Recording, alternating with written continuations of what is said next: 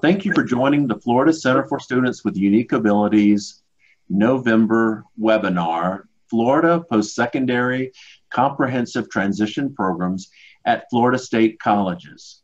3 approaches to program development and structure at Santa Fe College, Indian River State College, and Florida Keys Community College. My name is Drew Andrews. I'm the Technical Assistance Coordinator here at the Florida Center for Students with Unique Abilities. Our presenters today are Maria Partee from Indian River State College, Susan Chapone from Florida Keys Community College, and Linda Masillo from Santa Fe College. I'm the only one here. So. Hi, everyone. Someone's microphone is on other than our presenters. If you could just make sure that your phone is muted. Today's webinar, this webinar is being recorded and will be posted on our website tomorrow. And today's webinar may go over our typical 1 hour. And so for those of you who need to leave us, we understand that. But if you'd like to stay, I think we'll be under 1.5 hours. But we do have lots of information today to share. And so this will be available on YouTube for you to go back and watch at any time. Handouts can be downloaded from the chat section, which can be accessed by clicking on the chat icon down at the bottom of the Zoom window.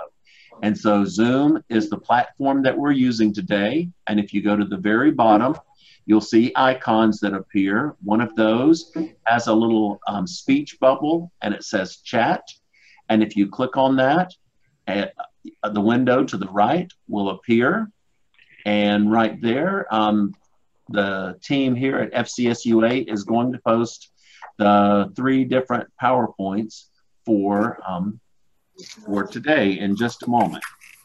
If you are having difficulty hearing the presentation, there are phone numbers that you can call and join via phone while following the slides online. And those numbers have been posted over in the chat window. And at the end of the webinar, you will be directed to our evaluation.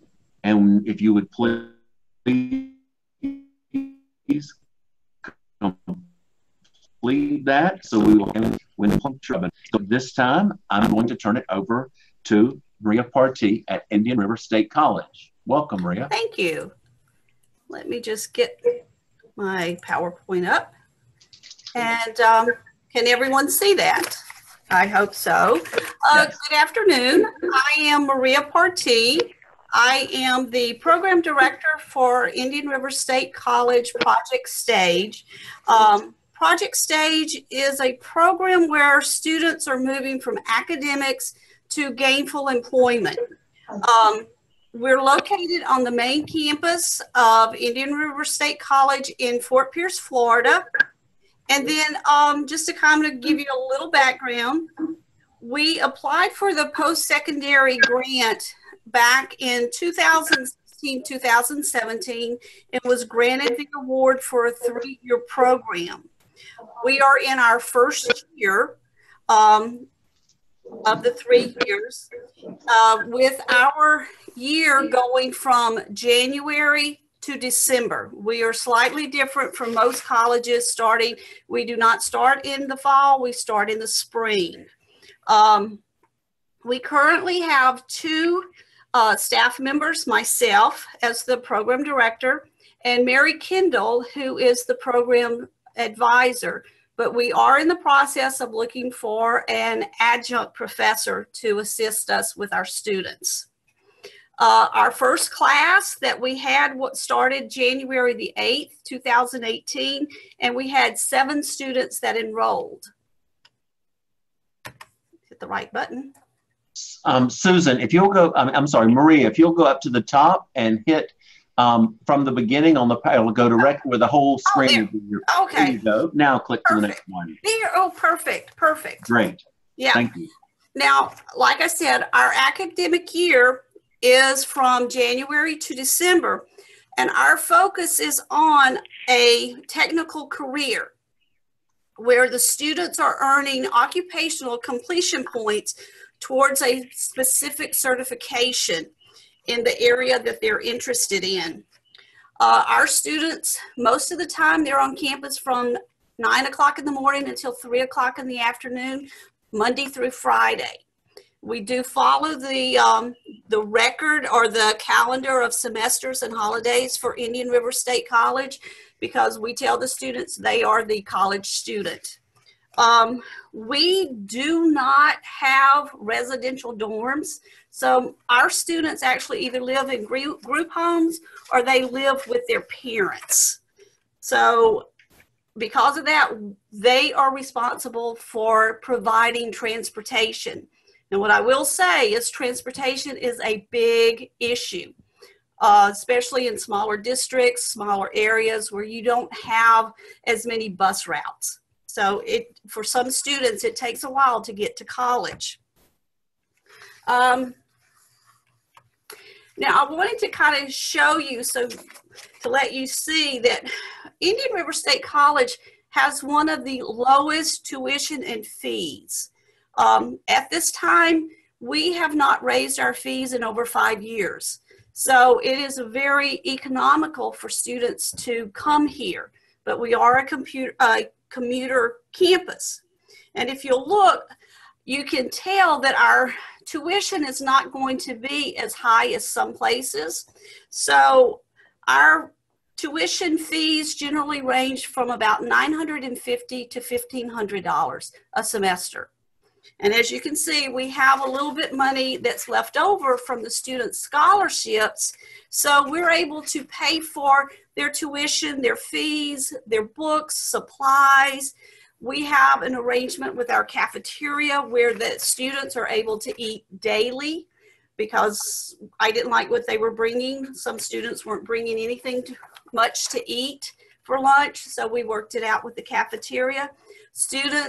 We've been able to purchase for them iPads plus printers. So we're making use of their monies that they have to promote their college experience. Many of them do not have those things at home, so we have provided for them here at school. As I explained earlier, we tell the students they are first an IRSC student. Second, they are a student, a project stage student. We feel that they have to have that connection with college and with their peers so that they know that they're just like everybody else.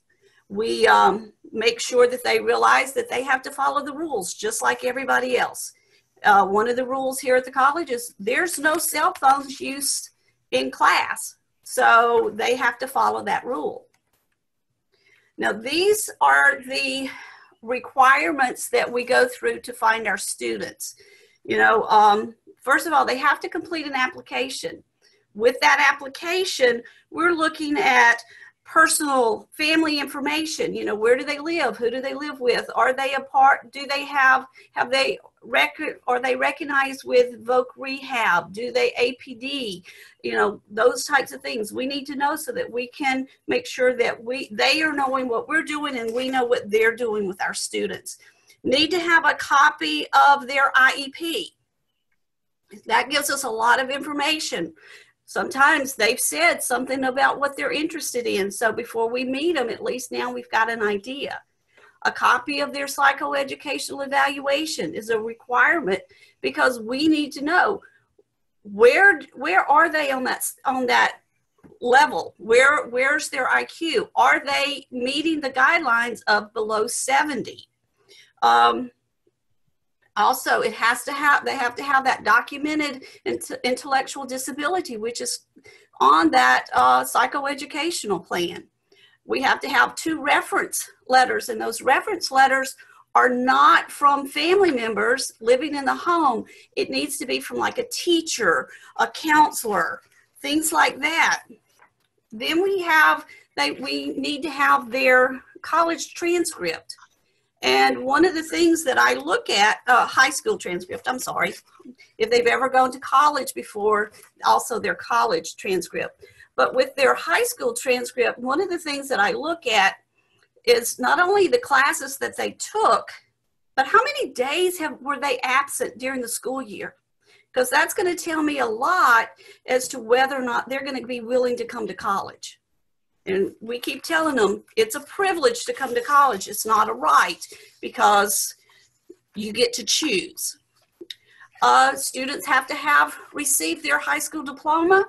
They have to be over the age of 18. Now, one thing that we have not done, and that is we have not put a cap on how old the students are.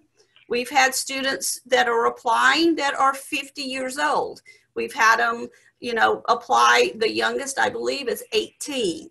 But we accept according to the guidelines. We also have an interview with the student and the parent or the guardian, caregiver. And what's good about that interview is you get a lot of information. You get to see the dynamics between the parent and the student.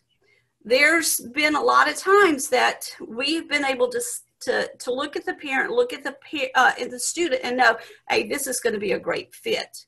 At the same time, we've been able to ask questions such as, what would you like to do? Do you want to go to work? And have the student tell us no.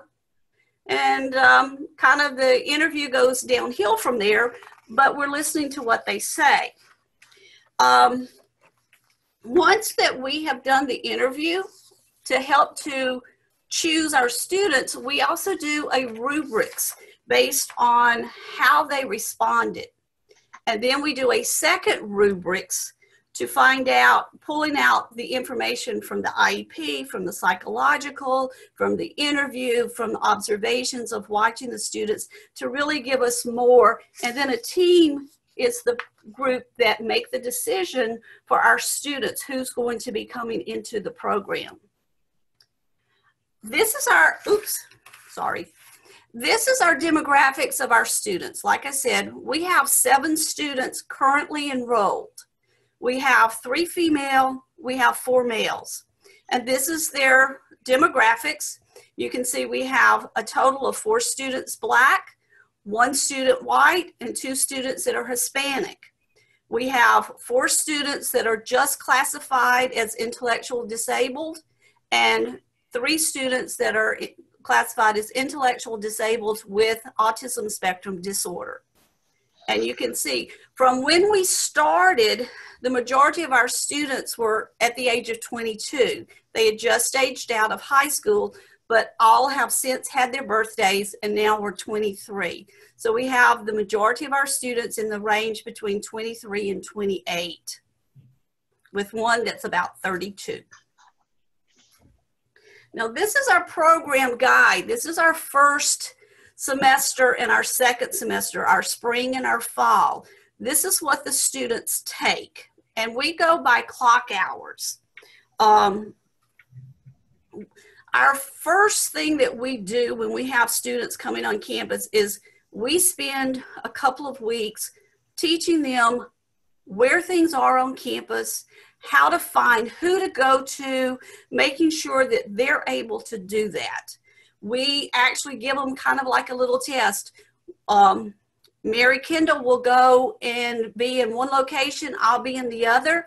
We'll send the students to her, making sure that we have visual contact so we know if they make a mistake, we know how to correct it. We want them to be able to be independent. That is the big thing here, is we want independent. Then we start working on what kinds of jobs do they want? What things do they do? So we spend a lot of time talking about advocacy. We spend a lot of time talking about self-determination. This is all in that first. And then, of course, they have their inclusion class, which is office skills. We put all of them into office skills because we feel like it's very important that they're able to manipulate computers, what's online, sending emails, everything that's in today's world. And to be very honest, a lot of our students, when I go back and I'm looking at their transcripts, they've never had a computer class. In high school, The classes, their electives that they took were all PE. So to us, it's very important that they're in these classes. Our second semester, which is the fall semester, again, we continue with that office skill. And then we go into some more of the career education. You know, what's the benefits of having a job? What about insurance? We go in and we're talking about all of those things and how to seek a job. Where do you go? Who do you talk to? And then we start with on-the-job training. Now, right now, we have students that are working throughout the campus. We have students that are working in the library. We have students that are working in auto mechanics. We have students that are working in the cafeteria with stocking and cleaning, making sure things are organized. So we keep the students pretty busy during the day, and they're with their peers here at the college. Now, for the second year, what you're seeing here is when they're really going into their program. So we have air conditioning, automotive, office administration, nursing assistant, and childcare. The third semester is where they're actually taking a lot of the classes. What do they need to take? And then in the fourth semester, some of them continue with classes, but a lot of them are then going into internships with the hope that with their internships, they're going to have jobs when they are finished. These are the occupational completion points. So with air conditioning, if the students complete the 2 classes, the on-the-job training and the, just lost my train of thought, I'm sorry. But with all of their training, they can get an air conditioning, refrigeration, and heating helper certification. So they're all working towards these certifications. Now, in the first year, they get certification for completing the first 2 classes in the office skills. So they have that they can show their boss that this is what I can do with the computer. And then they'll have this other completion point saying this is what I'm able to do in my area that I have chosen. Now, we also have a summer program. And with our summer program, we don't really have a class per se, is the way that it's put out. What we do is we have certain things that we want the students to do during the summer. Summer session is completely optional. And again, it is the majority of the week we spend in the community doing community-based things. These are the topics that we cover. We cover wellness. We talk about personal health. We talk about how much we weigh, how tall we are. We're looking at the foods that we eat. Are we eating the right amount of foods? And then it's a requirement that we have instituted that they have to go to physical fitness. They have to do some type of a physical fitness activity at least 2 times a week. Now, their physical fitness activity can be going to the fitness center, walking on the treadmill, can be going and playing basketball, shooting hoops, playing tennis, whatever they choose. It's their choice, but it's something that physically fitness is important and we want them to have that. Then we talk about transportation. Transportation is so important because it gives you that independence, that peace that you can go where you want to without necessarily having somebody to take you. We talk about the safety. We talk about, what bus route, if we're going to go from point A to point B, what bus route are we going to take? And I have to tell you that in the first time that we rode the bus with the students this past summer, we messed up. We made a mistake. Something that we did not know, but our bus from the college goes to a hub. And at that hub, buses change numbers. We did not know. So we sat on our bus. We go all over Fort Pierce looking at each other going, it's going the wrong way. We're going to Walmart. We're going in the opposite direction. So finally we asked, which we should have asked first, and found out that when it went to the hub, the number on the bus route changed. And we stayed on the same bus when we should have gotten off. So that taught the kids that you have to ask, is this the correct bus? Is this the bus that's going to take me where I'm wanting to go?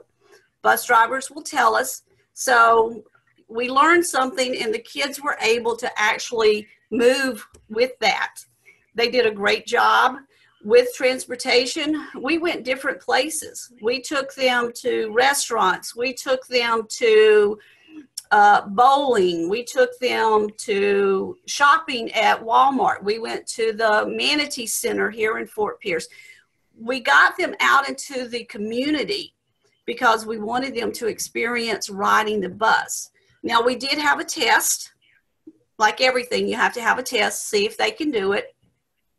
So our test for the bus for riding transportation was they had to get on the bus from the college and make it to Sable Palm, which is a change in buses. They had to go to the hub, change bus to get to Sable Palm so that we could go to the movies.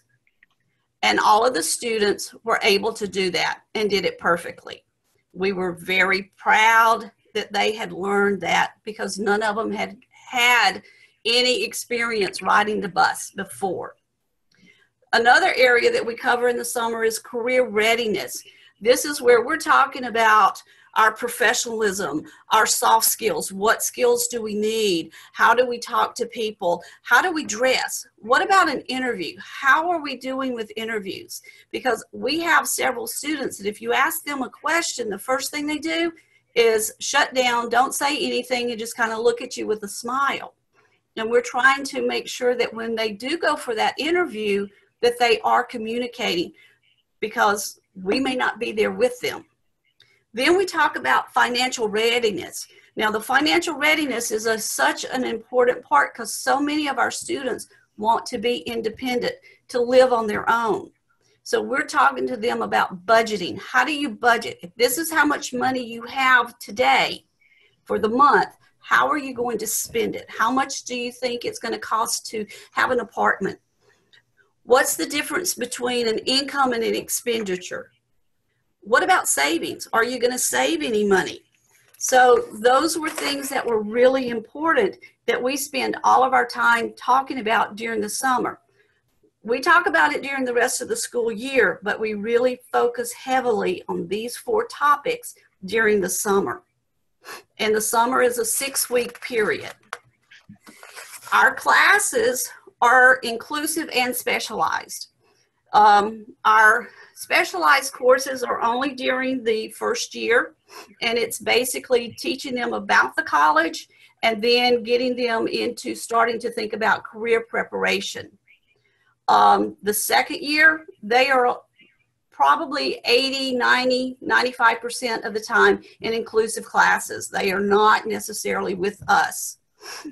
One thing that is probably different from a lot of colleges or universities, IRSC does not allow for auditing of classes.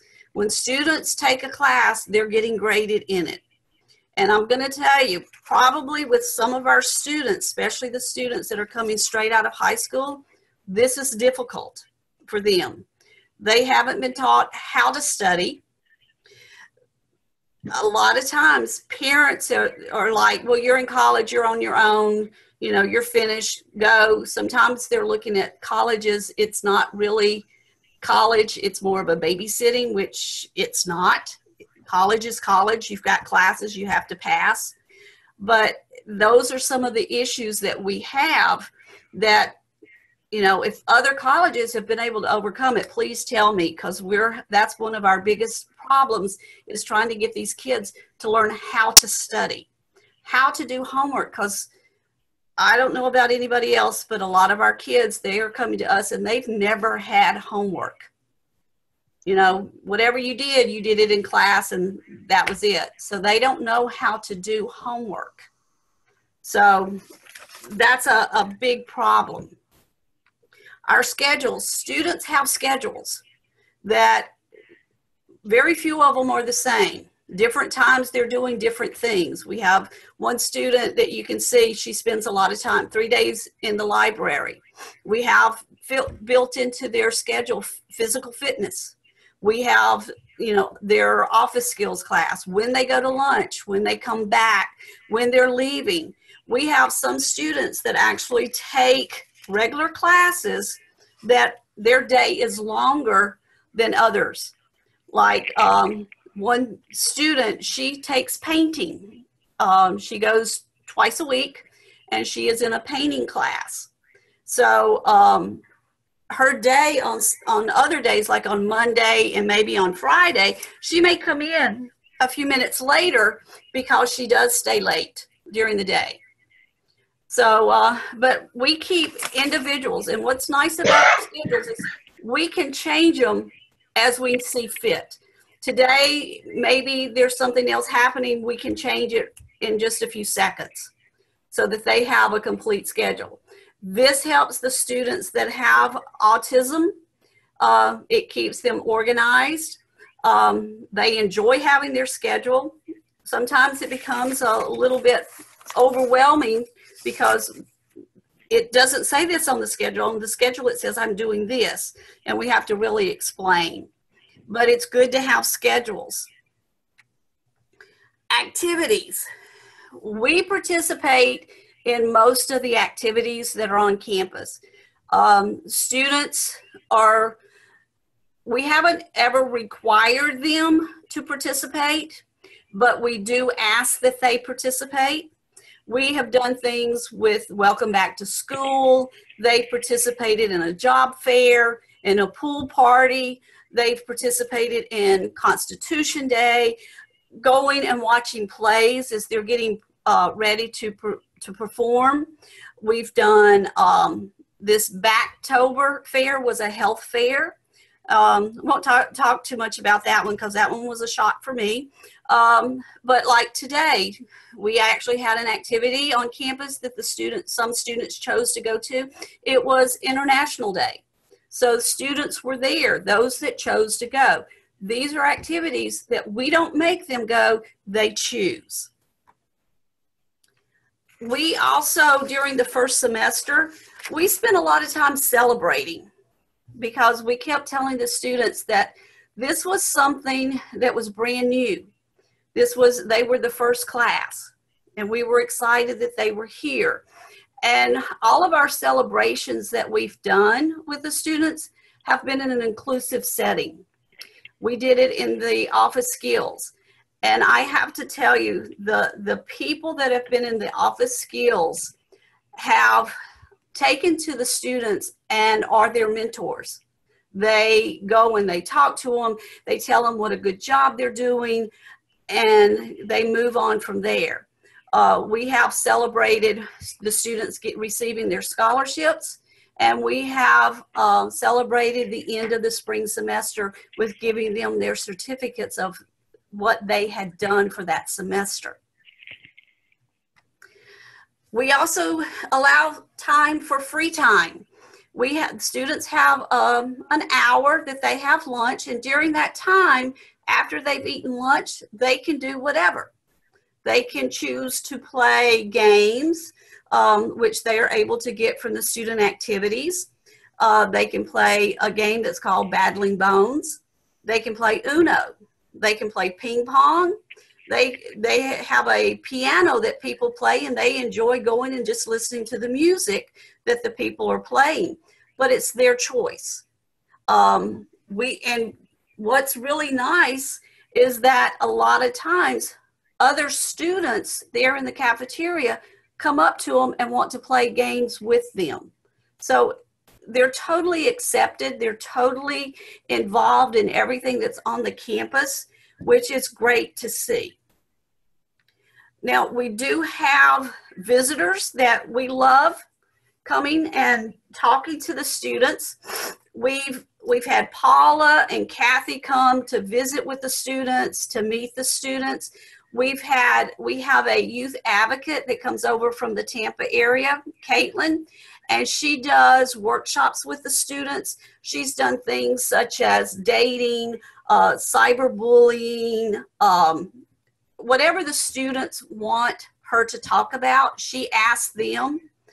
We've also had Sergeant Partee, just to let you know, yes, he is my stepson. He's with the Indian River Sheriff's Office. He is, before he was elevated to sergeant, he actually worked with human trafficking in Indian River County, as well as working with the FBI. And so I had him come and talk to the students about human trafficking and how dangerous it was to be giving out information of personal things on Facebook, on Snapchat, on any of that.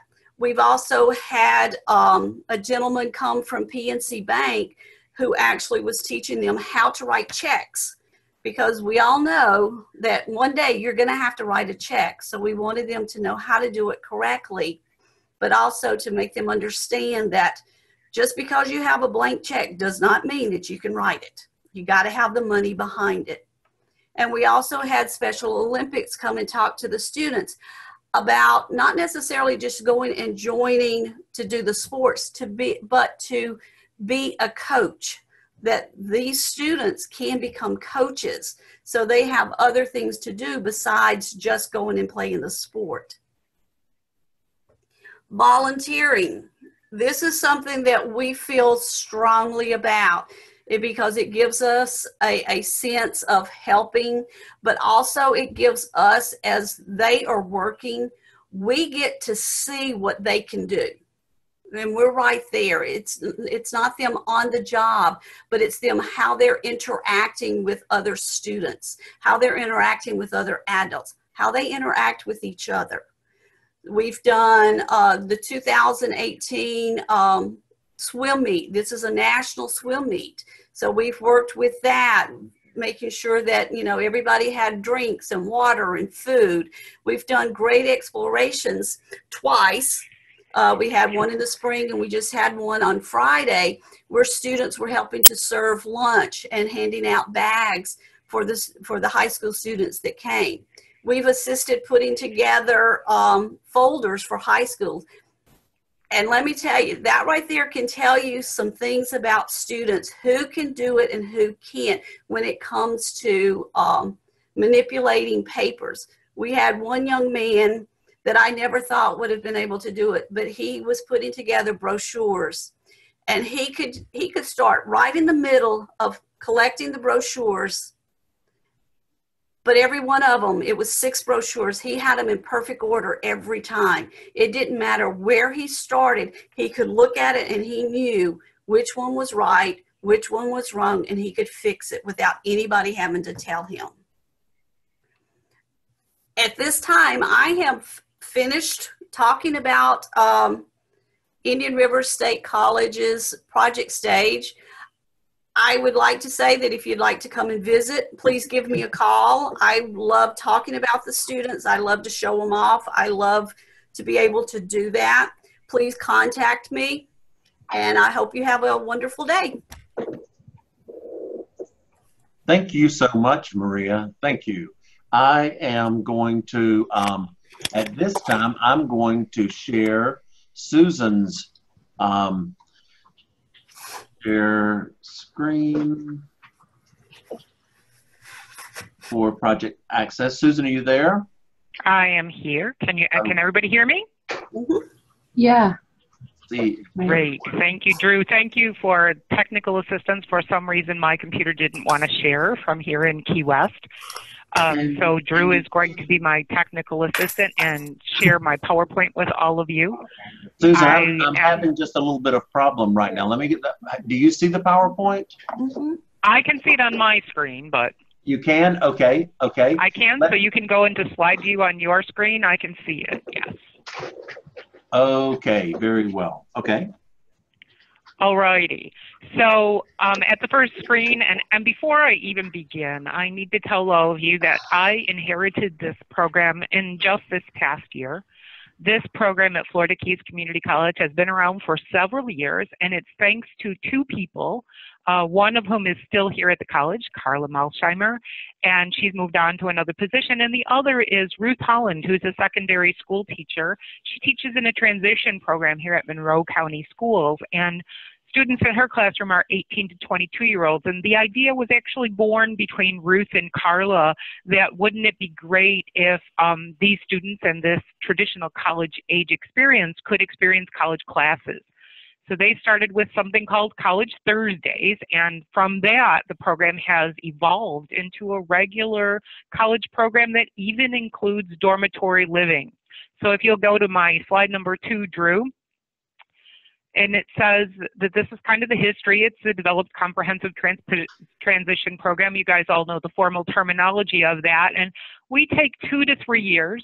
We look at students individually. We have lots of different certificate programs here at Florida Keys Community where they can decide on what their vocational outcome would be. We do that in cooperation with the Office of Vocational Rehabilitation. So the VR counselors are on board with us, and I stay in communication with them. So in this particular slide, you have kind of the history of our program, and I'm not going to read because I know you're all great readers. But over in the corner is a picture of a young lady who is in her second year of our program, and I want to share with you her recent success. She's done 1 full year in Project Access, which included inclusive training and programs very similar to what Maria described. How to be a good college student, how to use technology in the classroom, you know, how to use the library, how to take advantage of things on the campus. She does live in the dormitory. Her family lives in Panama City. And this year, she will be our very first student from Florida Keys Community College accepted into the Disney College program. For those of you who aren't familiar, Disney College program, been around for many years, highly competitive. What it offers is students who have at least a semester under their belt, and they have to have a C grade or better, can apply to the college at Disney. It's not a real college, of course, but they teach college level courses. While there, they can learn about leadership and structure and the history of Disney and all types of courses related to good employment skills. And they get a job at Walt Disney World, and they live in the dormitory. And out of 27,000 applicants, Jalissa, whose picture you see over there, was accepted of one of 600 who will be attending. So we're very proud of that accomplishment. And it's through Project Access that we watched her grow in all types of confidences. She went through interview skills training to learn how to interview, and she was interviewed for the Disney College. She had to take online tests in order to pass. There were about 5 different levels. And that's the type of thing that we want to hope that we're preparing our students for. If you would move to the next slide, please, Drew. Next slide. Can you give me slide number 3? So as students get started in our program, obviously our history goes all the way back to 2010. We worked with volunteers in 2011. We started offering some leisure classes like ceramics and things in 12. And then our first credit course started in the fall of 2013. Our first graduate here was in 2014. And we developed a workforce readiness course in the fall of 15. So that's kind of been the progress through. The first dormitory resident was in 16. If you'll move on to the next slide, please, Ruth. So initially, students, there wasn't any funding, of course, because there wasn't. It was a start. It was a wonderful concept of ideas. And their initial student changed major 3 times. Oh, I want to be this. I want to be that. And there were no mentors or instructors. They were put in courses with other students.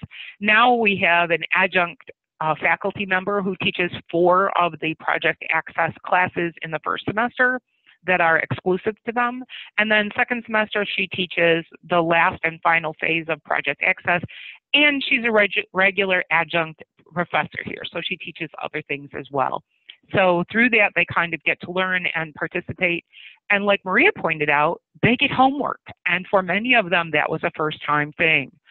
So now they have to understand that the homework is a requirement.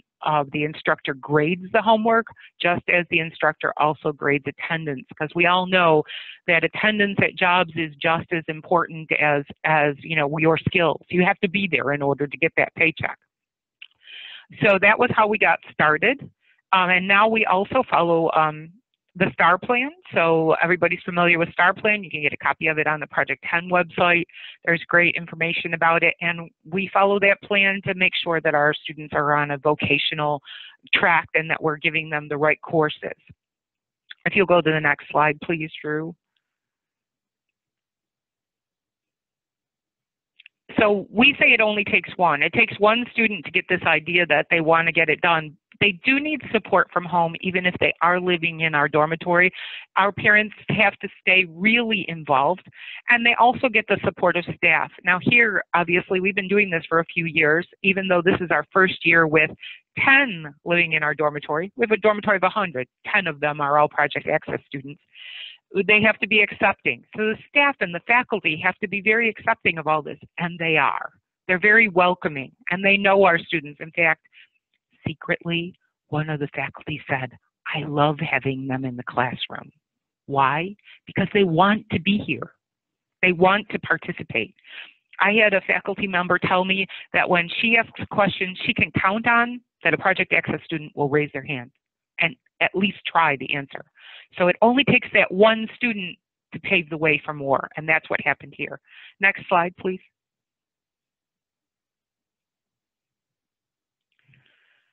So here's some lessons that we've learned since we're a little more gone through our initial growing pains, although we go through growing pains every day.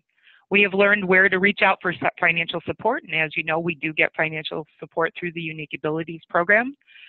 We also know that there are other courses that are better for students, and so these supportive courses, one of the things that we mandate that everyone takes is our Intro to Computer Applications course. We know, like Maria told you about the office skills, our Intro to Computers does all of the Microsoft things, Word and Excel and Access and PowerPoint, and we know how vital that is to jobs and to being a good college student. Along the way, we've learned those things as well. And we've also learned to rely on local resources, that where we can, where they can get, you know, we learn to rely on the city bus to help us to get people to learn the routes so that those people that don't live here on campus can take the bus back and forth. We've learned that they can learn to take the bus to outside things and enjoy things in the community. So you learn to ask for help, and we've discovered that people enjoy helping. Next slide.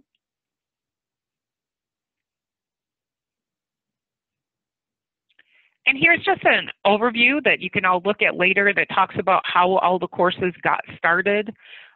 Obviously, we hope that there will be a student eventually who wants to take that certificate, which is in the purple area, and actually get a degree. And we think that there's the potential for that in a couple of students who are now completing their second year in the program and even in our first year program. But initially they choose one of the certificate areas. We have 16 of them here on campus now, and we're hoping that they can then apply those credits and actually go for the associate's degree or maybe even the bachelor's, which is something we've just started offering here. Next slide.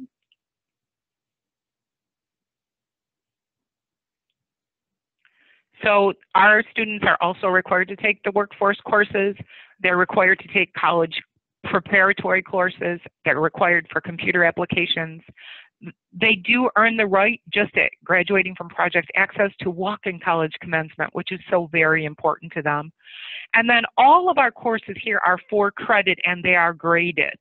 So even the courses that are exclusive to them, those are worth 2 college credits, and they get a grade on them. Students are assigned an academic mentor, or if they live here, they get a residential mentor. They pay the same tuition that everybody else pays. If there's lab fees involved in the course, they pay those.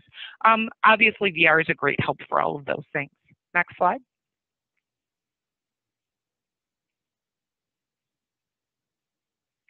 So social experiences. We all know that when you get involved, you become a better student. So we require that they join at least one club. Most of them are members of the Special Olympic Service Club that's on the campus. Doesn't necessarily mean that they participate in a sport, but they can cheer the sport on or participate in fundraisers. But we have a student in the dive club right now. We have students who, Jalissa, who you met earlier via photo, started a club called Disney Club for other people who are in love with all things Disney. And she got all the requirements for a college club and got it chartered on our campus. So there are other things that they can do. And like I said, they're assigned a residential mentor. We give that mentor a scholarship for participating. We also make the mentor go through lots of training, and the mentors meet with me on a regular basis, and the student that they're mentoring, the mentee, has to sign off that they have indeed spent that time and hours with them. So we have both joint meetings with mentors and mentees and just mentor meetings by themselves. And next slide, please.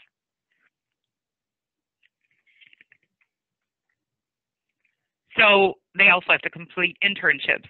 Both on-campus and off-campus internships are required. On campus, some of the same things like Maria mentioned, might be the library, might be the bookstore, might be the campus cafe. They're also required to meet with a career counselor, and we require that they have resumes by the end of their second semester. We also use field trips. We've already been on several. We've been to the animal farm that the Sheriff's Department runs down the street. We've had outdoor speakers. Students volunteer also in the community. One of our students volunteers just recently at the Tropical Gardens, where they had a children's program. So lots of both community experiences and on-campus experiences. Next slide. So, like I said, we're still learning. Big number in the dormitory this year. Honestly, very, very few problems, and certainly no problems that would be unique to our population, which is the same type of population that Maria is talking about. We're discovering that, you know, they blend in, and other students are very accepting.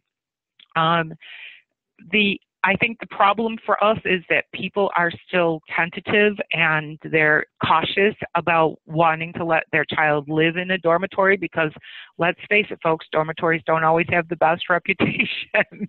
But I think what they're discovering is students are learning a lot about themselves and what they can do, and we're seeing far more success than we are problems. We're also, so I guess our biggest problem is reaching out. We want to reach out more beyond Monroe County. We are seeing some interest even from other states, and we hope that that continues because we believe that the program is enriched as we get people from other areas that are able to bring other cultures and other ideas into our system. So next slide, please. And there's just a list again of all the resources that we use. I'm sure many of you know all of these resources. And like I said, we wouldn't be here at the stage we are now if it weren't for Ruth and Carla, who had the vision to start this program. And I think that their vision has already proven to be a success because we have had people graduate with certificates, and we have people who are already employed longer than a year at careers in the community. So that's a little bit about our program. I invite any of you to contact me, and feel free to take a look at any of those resources. I'm sure Drew can make sure that you get all of our email and phone information. Thank you. Thank you, Susan. Thanks so much. And I have a question. Well, we're going to do questions at the end. So we'll move on to Linda Masillo, who is with Santa Fe College. And Linda, if you want to share your screen and begin. Okay, I'm trying to do that now. Can you hear me? We can hear you, yes. Okay.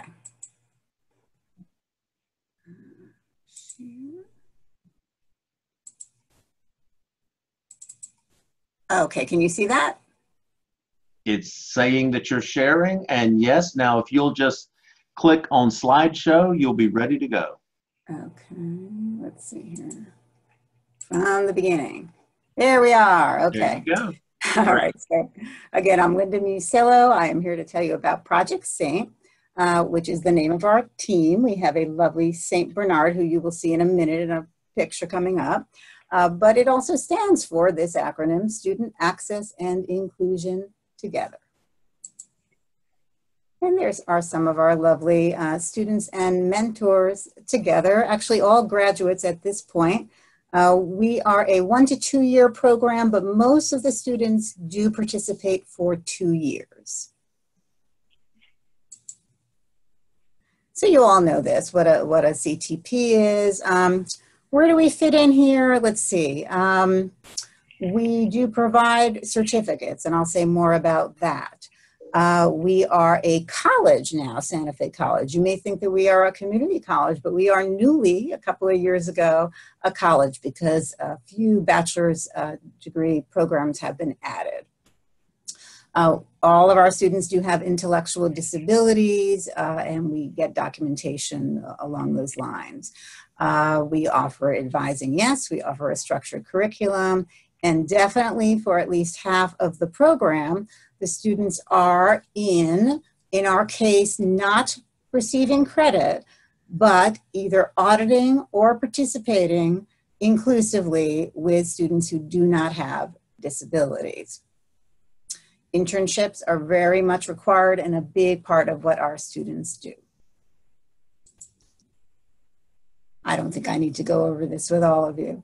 I'll go on. So we have a long and deep history with students who have intellectual disabilities. Actually, Project Saint is housed in our adult education area. So that I think is unique amongst the people talking today, that we have an adult education model. I always like to say that our students in Project Saint have one foot in adult education, where all of the classes are also inclusive, but they have the other foot in general education, doing lots of other things on campus with other students. So you can see, just a little bit of our history, that we had an Adults with Disabilities program going way back for these years, for many years. And that was a state-funded program that was ultimately defunded, at least for us and for many other programs like us. But we continue to work with students who have intellectual disabilities, both in and outside of Project Saint. So we currently have about 40 students who have intellectual disabilities in our adult education area. But amongst those students, right now 11, and our goal is to get up to 15 students are in Project Saint. So we really have a broad spectrum of individuals here who have intellectual disabilities, all ages, all needs. Some of them are very appropriate and identified for Project Saint. Some of them do very well in adult education without being in Project Saint. We are an approved Florida CTP. That was as of 2017. So our students who are in Saint do receive the scholarships through the Center for Students with Unique Abilities. We had a short tenure where we had a fee for service as well, but the scholarships do cover our entire fee. And then some. They get to pocket some of the money to use for other things for their education. So we too have a pretty low fee structure. That's in part because our adult education piece is fully grant funded and very low cost. So the students do not have to pay for any of those courses. And so we started with Project Saint back in 2013, very small, and expanded since then significantly. And here's our staff. So there's myself, I'm the program administrator. We also have a mentor coordinator who's our scheduling guru.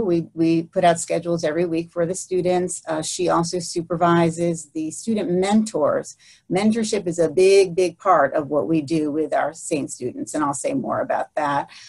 We use the enhancement grant that was offered through the Center for Unique Abilities in order to develop a horticulture-agriculture partnership with a nonprofit called Grow Hub, 75-acre farm where the students go out and learn horticulture and agriculture skills. And there's lots of opportunities in this area for them to use those skills. So, of course, our ultimate goal for all of our students is employment, and that's one area that's very accessible to many of our students and just a lovely, fulfilling thing for them to do. They, in fact, also sell the things that they grow all during the year if they're in that pathway, and then we profit share. So they're making money all along the way as they learn the skills. We also, with the enhancement grant, hired a job developer part-time who works individually with all of the Saint students, as well as with every student in adult education who has an intellectual disability who is looking for a job. So our job developer meets with the Saint students every other week. And one of the things that I love that she's doing is she's helping them to develop a virtual portfolio. So they have online, they've got videos of them on their internships of themselves and photographs and their resume and any awards they get and any certificates they get. It's all online in a Wix page, a web page that she's developing with all of them. And that's going to be a big takeaway for them. Our mentors are a big part of our staffing. Those are Santa Fe students who are paid to be buddies, essentially, to our students in a variety of capacities, both social and academic. And then, of course, it takes a village at Santa Fe, and we've got lots and lots of other people who support us, whether it's, the manager at Domino's who takes on an intern, whether it's the basketball, the fitness, staff who support our students as they come in and use the facilities, et cetera, and so on.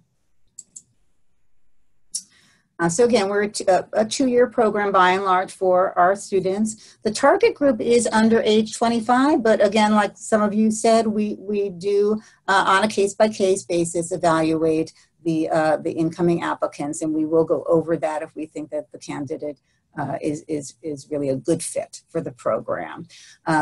We are accepting individuals who definitely want an intensive, inclusive college experience and who want to live and work independently on their own, and for whom they'll benefit from this complete wraparound program where not only are there job goals, but independent living goals, community engagement, self-determination, and academics. These are some of our basic entrance criteria. They sound very similar to the entrance criteria I heard from you all already. Students who do have an intellectual disability, we're looking for that below 70 IQ. In some cases, we're not getting an ESE diploma anymore for the students incoming because of the changes in the state due to that. But we are still looking for the diagnosis. Ability to commit to 20 hours per week at least in Saint activities. Supportive family, able to get here. We don't have housing. It's not a residential college. We do have a trial period in adult education for any students who want to apply to Project Saint, and that allows us to see whether it would be a good fit for them to be part of the more intensive Project Saint. There's a very voluminous application. They have to write an essay themselves. 2 letters of reference, I heard that before. We do interview the students and parents, but we interview them separately because we want to get a pure take on those answers without anyone influencing each other. And that can be a very interesting contrast when you compare the 2 interviews. And then we have a committee decide on the acceptance of the student. We also use the STAR plan with our students as well. We found that to be a really excellent tool. And then we're looking at all of these areas in the STAR plan, right? So we're hitting on everything you all were saying already, including tech skills, bus riding, all of the above, involvement in clubs, everyone in an internship every semester. So these are some of our curricular requirements. Again, in terms of hours, we do require that you're enrolled in at least 2 academic classes each semester, and these can be a combination of adult ed and general ed, vocational skills classes or certificate-bearing classes, and I'll say more about our options soon. Every student in an internship every term, working on independent living skills, and I have them log this, what they're doing at home, whether the goal is cooking or learning some chore at home, doing the laundry, mowing the lawn, whatever it is for each individual. Obviously, everyone's plan is different. Everyone required to be in a club. I heard someone else say that too. Workshop is something that is a big part of our program and maybe unique to our program. Even though the students all during the week have very individualized programs, this is a coming together. Everyone attends the workshop. That will be with several mentors. I provide the topics for the workshop. Sometimes it's a guest speaker. Sometimes it's an outing. Sometimes it's a party. But everyone is part of the workshop together every week. It's the only class really that isn't, purely inclusive in the sense that it's just the same students and the mentors. It's not other college students, but it's an essential. It really is a bonding experience for them. They need to attend review meetings. That's a requirement. Every week they're required to, and this is something new we're doing, they're required to complete weekly online checklists. This really helps them with their tech skills as well, where they're self-monitoring and they're documenting what they did that week. It's a very simple checkoff form that they need to do this weekly for us and show us that they're aware of what their goals are and that they're keeping track of their goals. And they do meet bi-weekly with our job developer to review their goals and to work on that virtual portfolio. Okay, so my favorite part of this presentation is the pictures, and there's going to be a lot more of those coming up. I apologize for the blur. I think a lot of these are cell phone photos that could have been better, but here we are with some of our STAR plans, and the students do take those home with them. And here's some examples of goals in each domain. So auditing classes related to interests. This was a student who was a fine arts event usher and assisting with the setup and breakdown of events. We have internships that are both on and off campus in the community, depending on what the student's interest is and what we have available. This student was participating in the Christian Club, this student cooking an entree weekly, and this student participating in RAD training, which is a self-defense training that's offered by our Santa Fe Police on campus. Rape, aggression, defense. It is for women only, and it's something we recommend to every female participant in our program. I ask my students to send me pictures of the things they cook, which I enjoy getting. So mentorship is very, very key to our program. We currently have as many mentors as we have students, but it's not a one-on-one paired off relationship. As a mentor, you potentially work with all of the saints, and the saints work with all of the mentors. It really depends on schedules and interests and so forth. The saint students do receive between 7 and 10 hours of mentorship weekly, so about half the time they're fully on their own, and about half the time they're with the mentors. And some pictures of students with mentors. This is at our horticulture program. In the gym. This was actually an internship. She was a scorekeeper and an assistant manager to the basketball team, and so she was keeping score here during their practices. This is in one of our computer classes. All right, so what is inclusion? I think we all know what inclusion is. Basically, everything the Saint students do is inclusive of other non-disabled students, college students, with the exception of, as I said, the Saint workshop, but even there, they're with the mentors. So they're taking adult ed classes, they're taking general education classes, they're in clubs, everything they do inclusive. Lots of tech supports that we have in our adult education lab. We work closely with our Disabilities Resource Center, so anything that we really need for our students, we get loaded into our computer in the lab. These are examples of some of the things we do. So, writing programs, spelling programs, screen readers, books on tape, etc. These are some of the adult education offerings that our students can partake in. So you can see here that we do have quite a few certificate yielding classes, like the child care certification, the safe food handling. These are some of the general education kinds of classes that students have audited. We do promote the idea that they can either partially or fully audit the classes. We get permission from the professors for them to sit in for part of the term without having to pay for the full audit. If they decide, based on that partial audit, that they want to use their Saint Scholarship to pay for a full audit, they can do so. And these are some of the classes that students have taken in the general education areas.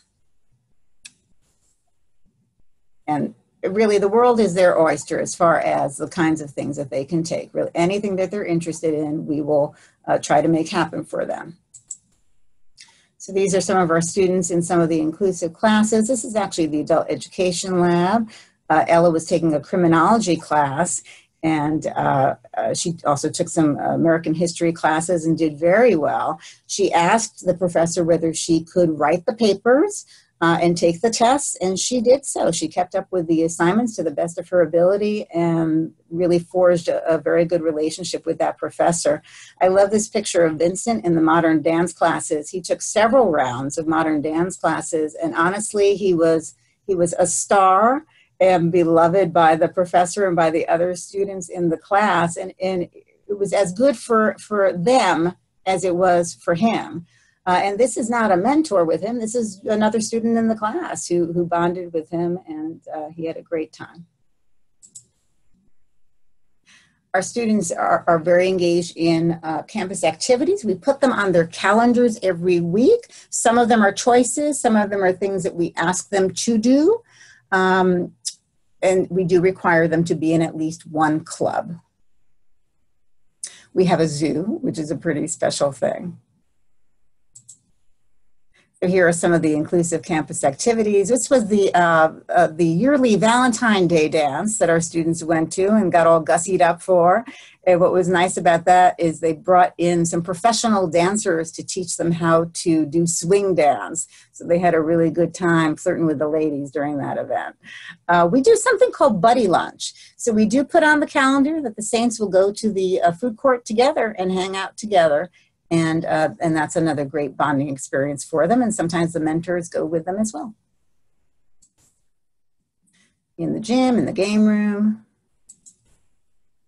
This is our Organic Gardeners Club. So one of our primary goals, like the rest of you, is that our students will get jobs and prepare for jobs. So we have hard and soft skill classes that they participate in, credential bearing classes, counseling and workshop sessions. We have a career placement office on campus, and we work closely with Voc Rehab. They get invited to all of our Saint meetings. These are some of the courses that we offer in adult education. So we do have keyboarding and computer. These are courses we've offered in the past: warehouse training, cashiering, retail, entrepreneurship, and lots of soft skills workshops. Often those are offered as part of that weekly Saint workshop that we do. These are some of our certificate yielding programs that we have. This is a series of workshops on customer service essentials. We do have the child care certification for early childhood, first aid and CPR. We've got introduction to construction skills. We do have CNA, and then we've got that horticulture pathway and an artist entrepreneur pathway. That's something else that we did with the enhancement grant, is we devoted it to developing this pathway for talented artists who want to market their art in the community. And Gainesville has a very vibrant art community that they can become part of. Santa Fe College also has all of the above, and some of our students have accessed these courses as well. Every student participates in an internship, so these are just some examples of internships that they've participated in on campus. Helping grounds, helping in offices, helping the police give tickets to people, being ushers in the Fine Arts Hall. We have a thrift store on campus, so that's a wonderful opportunity for students who are interested in retail, working in the gym, helping the teams. We've got a food pantry on campus. So really there are so many opportunities on campus. And what I have to say again is, you know, when I said it takes a village, that by and large, everyone on campus has really embraced our students and been so open to providing these opportunities to them. And we have had plenty of students who have had internships off campus as well. We had one student who was a rabid soccer fan, and Becky Burley, who's the UF soccer coach, took her on as an assistant, and she had a great time helping the team in a variety of ways. We had a student, and I have a picture of her coming up, working at Signature Health Care, a nursing home, and she later got a job in that area. We have a student who worked at Domino's and got hired by Domino's. So we've had a really good success with students getting hired after the internship experiences. So here's some of our students on their internships. I told you I love the pictures the best. This was obviously a gardening internship. This was one of our students who not only got her child care certification, but got a job at O2B Kids afterwards. Here's our assistant manager to the ladies basketball team right here in the middle. And you wouldn't think it, but she can hold her own with all of these players. She could hit three-pointers just like the rest of them. This was our young man who got hired by Domino's. There's our young lady who worked with the soccer team. And over here in the corner is the young woman who worked in the healthcare setting of the nursing home and got hired as a recreation aide. Again, at a nursery school in the community. Here are some of our students at the horticulture site called Grow Hub. And also learning to be a beekeeper. That's also at Grow Hub. This young man has decided he's going to use his scholarship to take some additional courses in beekeeping and start his own beekeeping business. Here's some of our artist entrepreneurs at a local sale. Okay, so Saint Workshop, again, this is one of the things we require of the students. It's an hour and a half every week. And these are some of the kinds of topics, but it changes every week. At least once a month they have an outing. Once a month they have a guest speaker. Once a month they have a game day where they're playing games together, but we've done all kinds of fun things with them. Including this. This was one of the workshop sessions where they learned to do Snapchat together and went all around campus doing it with the mentors. Here's a sample Saint schedule. Again, they're all very different. This particular person was going for the child care certification, but she was also helping out the women's softball team on the side because she was really into softball as well. And you can see that we have all kinds of things going on here for her. And there's her internship at the preschool. So these are some of our outcomes that I love to tell people about. How many people have participated and graduated, how many are employed or have job offers. Some of our students do continue on in adult education post-Saint. Lots of internships participated in, many professional credentials, and many audits of classes. And then in addition to those outcomes, we had some very special and significant outcomes that I detailed here that don't fit, neatly into countable outcomes, but learning to ride a bus, performing with the jazz ensemble, that was a class that the student audited, doing one's own laundry because mom used to always do it. That was a great outcome for that student, going up on their tests in adult education, improving their typing speed, first boyfriend, first kiss, etc., and so on.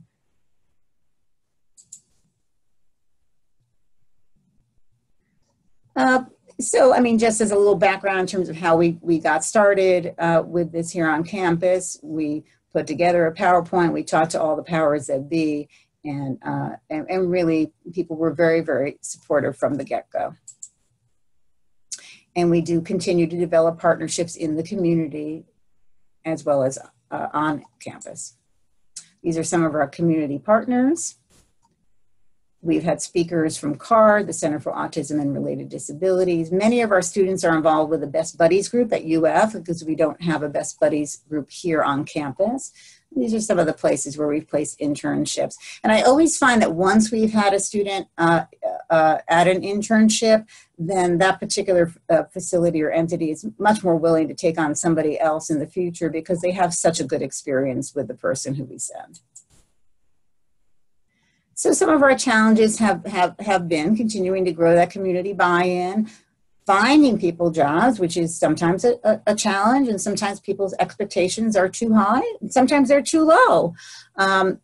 Because we're a community college, again, really a college, but because a lot of the students leave in a couple of years, we lose the mentors pretty quickly, and so we're constantly having to rehire and train mentors. Things here sometimes take a long time. It's a college, so I know you're all familiar with that. Scheduling can be a challenge, and boy, it's a lot of work, which is why we keep the program as small as we do. Our cap is 15. Our future, we think, is bright. Here's some of our students at the Hartwick Conference. For some of them, it was their first time on their own in a hotel without mom and dad. First time tying a tie around their neck themselves. A lot of firsts for them. And now I'm up to questions if anybody has any. Okay, thank you so much, Linda. Sure. Well, folks, as you can see, we have heard from 3 amazing programs today. So I'm going to try to look at the chat box here and see what questions. I'm stopping my share. Okay. Okay, yes. All right. So as I look at the chat box, I'm trying to see, I did lose internet connection for a few minutes there at about 3:30. So there may have been some questions before that. If there were, please retype them. Maria, do you use mentors? And you're muted, so let me unmute you. I am muted. At this moment, we don't. I'm in the process of developing the plan, writing the manual, getting the everything so that we can actually start in the spring. Okay, and then someone asked about the PowerPoint presentations, and they were all put right in the chat box. And if you joined us late, if you go to the bottom of the Zoom window, a group of icons will light up across the bottom of your screen, and one of those says chat. And if you click on that, the chat window over to the right will open. And again, all of this has been recorded today and will be posted on the website along with the PowerPoint presentations. Those will be posted also along with the YouTube that you can go to find out more. Let's see if there's any other questions. I'm scrolling through here.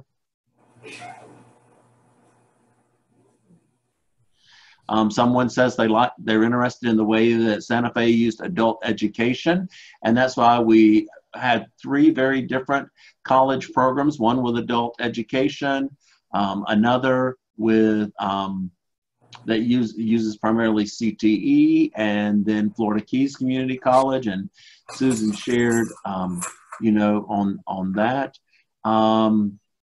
Let's see if I have any other questions here.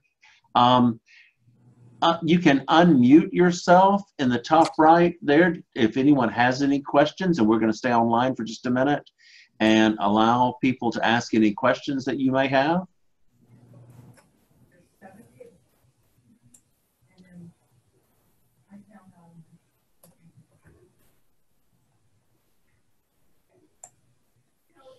Yes, someone is asking if the website has information about our grant cycle. And I was going to tell folks, visit our website. We have an amazing web designer, and she's doing an amazing job. And you can go to the under post-secondary programs and then under grants, and the grant cycle is listed right there. Let me see if I can get to our website real quick, and I'll show you right where that is.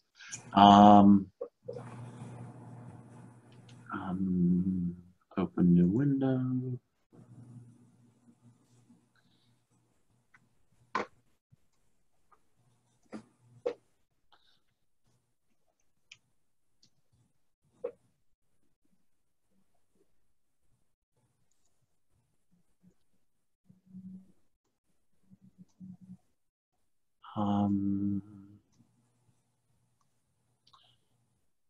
Okay, let me hit share screen.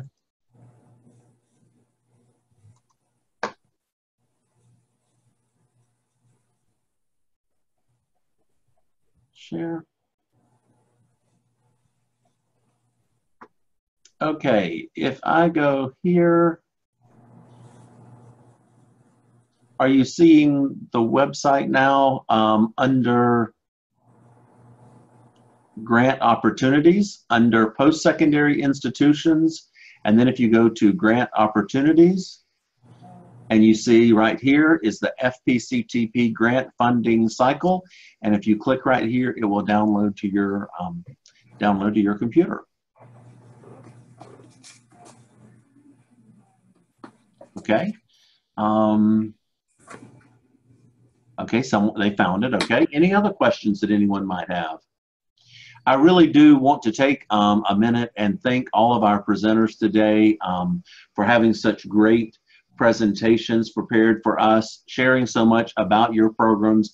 I know that I really enjoyed this because it really, and I learned a couple of things about programs from each one of you. And so I really do appreciate it. Thank you so much, Maria. Thank you, Susan. Thank you, Linda. And thanks to all of you for taking the time to join us today and to find out more about Florida Post-Secondary Comprehensive Transition Programs. Again, at any time, we're happy to schedule a Zoom with anyone to talk about Florida Post-Secondary Comprehensive Transition Programs, and that might be at a state college, it might be at a career technical center or a career technical college or a university or a private not-for-profit college in the state of Florida. Again, this has all been recorded today and it will be posted to our website probably by in the morning.